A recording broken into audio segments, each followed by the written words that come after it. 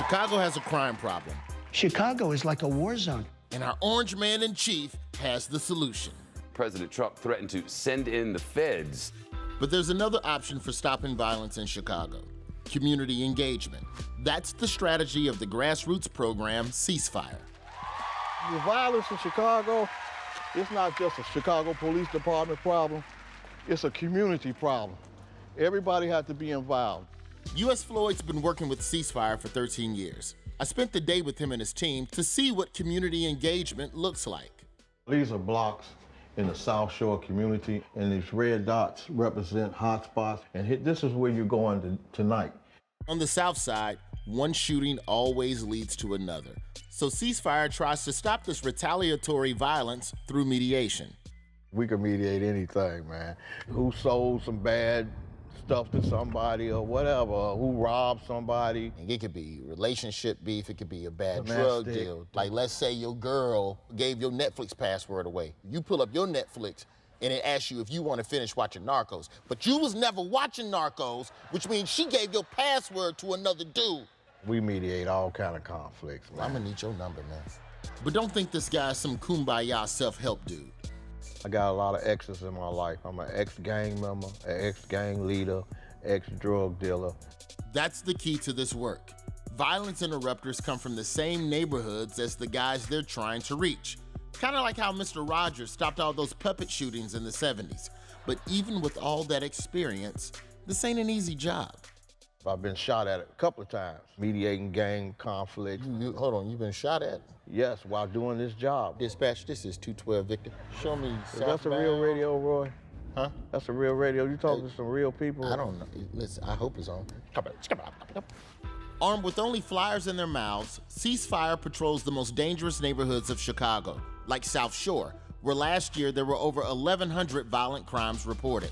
Guys from the neighborhood warned us that out here, even talking can be dangerous.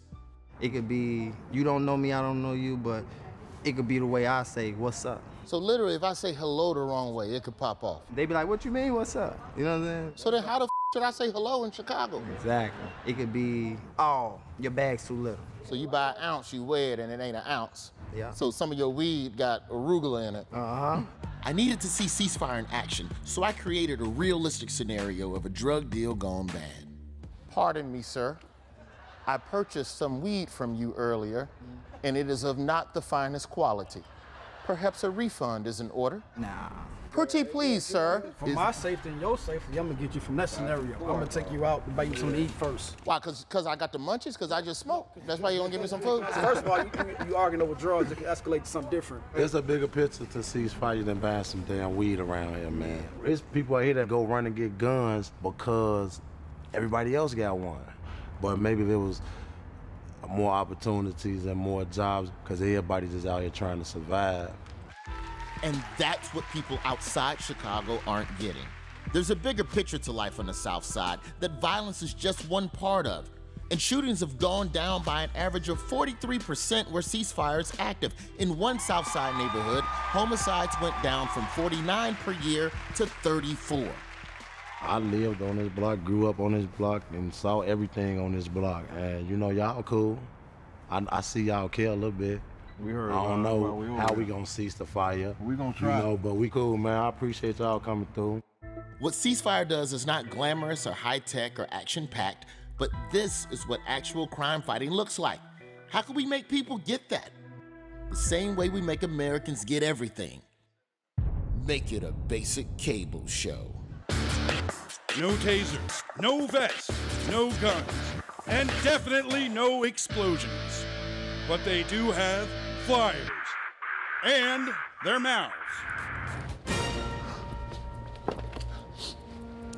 Hey, bruh, your life can be better.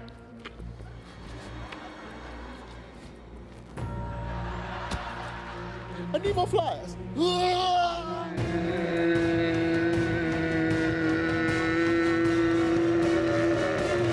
Hey, how you doing, man? Just want you to stop the by. The Windy City just got windier.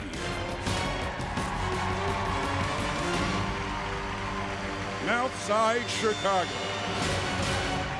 Getting too cold for